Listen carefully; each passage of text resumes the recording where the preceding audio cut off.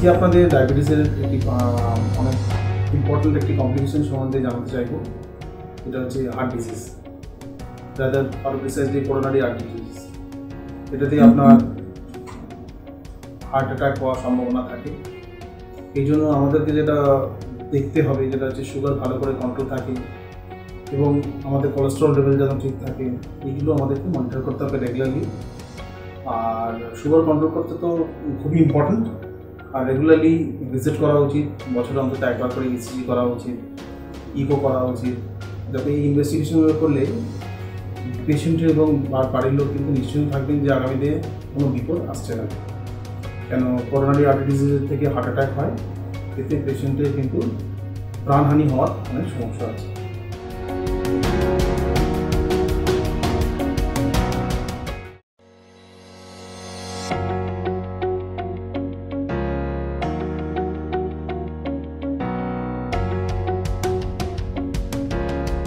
আপনাদেরকে আমি ডায়াবেটিসের একটা কমপ্লিকেশন কিডনি ডিজিজ ও সম্বন্ধে কিছু বলতে চাইব। আমরা সবাই জানি যে ডায়াবেটিস একটা অত্যন্ত গুরুত্বপূর্ণ রোগ, তাতে প্রধানত কিডনি খারাপ হওয়ার সম্ভাবনা অনেক বেশি থাকে যদি সুগার কন্ট্রোল না থাকে।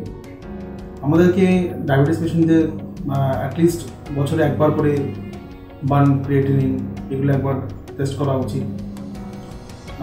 ইউরিন এক্সামিনেশন করে দেখা উচিত কতটা কী প্রোটিন বেরোচ্ছে না বেরোচ্ছে। আর সবথেকে মেন ইম্পর্টেন্ট জিনিস হচ্ছে সুগারটাকে ভালো করে কন্ট্রোল করা উচিত। রেগুলারলি ভিজিটে থাকুন, তাহলে আপনারা আশা করছি অনেক সুস্থ থাকবেন।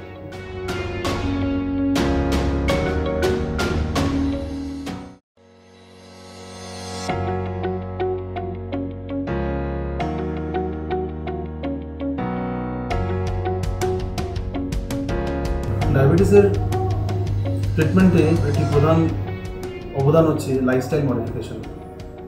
এই সম্বন্ধে আপনাদের একটু জানাতে চাইব। লাইফস্টাইল মডিফিকেশন মানে হচ্ছে আপনারা কীরকম থাকবেন, কতটা এক্সারসাইজ করবেন, খাওয়া দাওয়া কীরকম করবেন, সেই সম্বন্ধে। অ্যাটলিস্ট 30 মিনিটস অফ যদি আপনারা এক্সারসাইজ করেন, অলমোস্ট সপ্তাহে যদি 7 দিনই করতে পারেন সব থেকে ভালো, অথবা 5 দিন করলেও যথেষ্ট।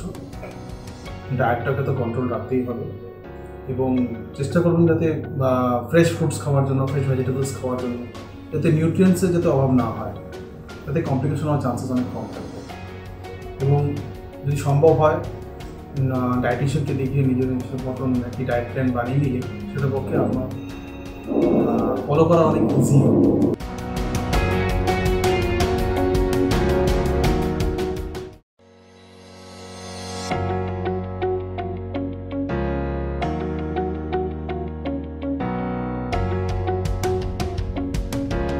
আপনাদের আমি ডায়াবেটিস সম্বন্ধে একটা খুব ইম্পর্টেন্ট জিনিস জানাতে চাই যে আপনারা কী করা উচিত অ্যাকচুয়ালি কমপ্লিকেশনটা যাতে না হয়।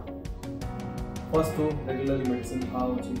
আপনার যিনি ডক্টর তার আপনাকে কনসালটেশন করে এসেছেন, তার অ্যাডভাইসটা রেগুলারলি ফলো করা উচিত। আপনার অ্যাটলিস্ট এক্সারসাইজটা মেনটেন করা উচিত 30 মিনিট করে ডেইলি, অ্যাটলিস্ট 5 দিন করতে হবে সপ্তাহে। যদি আপনি সব দিন করতে পারেন খুব ভালো। ডায়েট কন্ট্রোল করা উচিত। রেগুলারলি হাত এবং পায়ের নখ এবং পায়ের বিশেষ করে এক্সামিনেশনটা প্রপারলি দেখা উচিত প্রতিদিন, যে আপনার পায়ের নিচে কোনো ঘা হচ্ছে নাকি, অথবা কোনো কষ্ট হচ্ছে নাকি, এবং আদার জিনিস। আর একটা ফলো আপ রাখা উচিত। আপনার ঠিক টাইম মতন ডাক্তারবাবুকে দেখাবেন, তার অ্যাডভাইসটা ফলো করবেন, তাহলে আপনার কমপ্লিকেশন হওয়ার চান্সেসটা অনেক কম থাকে। কারণ কমপ্লিকেশন একবার হলে অনেক কষ্ট থাকে।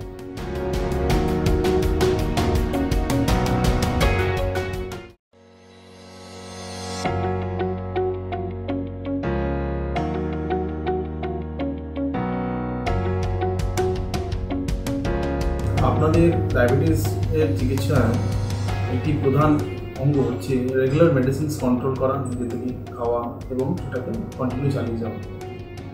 আমরা দীর্ঘদিনের প্র্যাকটিসে এটাই দেখেছি যে অনেক পেশেন্টরা হয়তো দীর্ঘদিন ওষুধ খাওয়ার পরে ডিসকন্টিনিউ করেন, অথবা ঠিক মতন খান না, অথবা যতটা দিনে 2বার খাওয়ার কথা 1বার খান, বিভিন্ন কারণের জন্য। হয়তো ওষুধের দামের জন্য হতে পারে, অথবা নন অ্যাভেলেবিলিটির জন্য হতে পারে, অথবা এমন একটা ওষুধ আপনি খাচ্ছেন যেটা আপনার হয়তো কাছাকাছি কোথাও পাচ্ছেন না, সেটার জন্য হয়তো আপনি কন্টিনিউ করতে পারছেন না, অনেক দীর্ঘদিন ধরে আপনার মেডিসিন বন্ধ। কিন্তু আপনাকে এটাও চিন্তা করতে হবে যে মেডিসিন ফট করে বন্ধ করে দিলে যে আপনার লং টার্ম অনেক ক্ষতি হতে পারে সুগার যদি কন্ট্রোল না থাকে। সেই জন্য রেগুলারলি আপনার কনসালটেন্ট ডায়েটিশিয়ান যারা আছেন তার সাথে আপনি যোগাযোগ রাখবেন, তাতেই আপনার সুবিধা হবে।